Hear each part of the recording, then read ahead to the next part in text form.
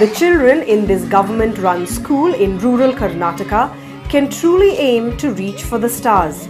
Thanks to this one-of-a-kind, dome-based, high-tech but low-cost digital planetarium on wheels conceptualized by Tare Zameen Par, a subsidiary of Bengaluru-based startup Varna's Technologies. So far we have covered around 3,20,000 students, including private students. But we are touching only the government high schools in the taluka towns, which is actually around 12 to 15% of the total students population. We are yet to reach aided schools, we are yet to reach private schools, schools in the villages through this government program. Currently, the company has 6 such mobile units that travel across Karnataka with a mission to generate interest and curiosity among kids in science and technology through immersive virtual learning. So let's have a look at what's inside this van. At a cost of roughly 1 crore rupees, it comes fully loaded with a diesel generator,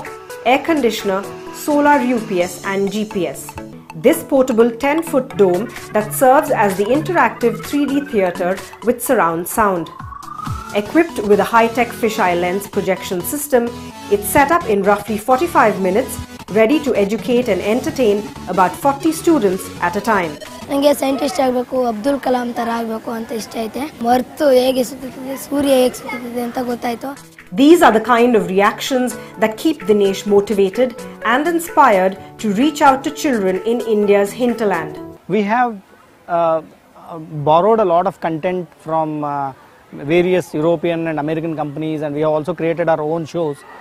But good thing is we have most of these programs in Kannada, local language, and we have mapped them with their syllabus. Tare Zameen Par aims to take their mobile planetarium to other states as well. I'm looking forward for partnership with local governments, some of the CSR agencies. We are already in advanced discussion with companies like L&T, Kane India. Meanwhile, as the school day draws to a close here in Karnataka's Byala village, the Tare Zameen Par team congregate to track and plan their next stop.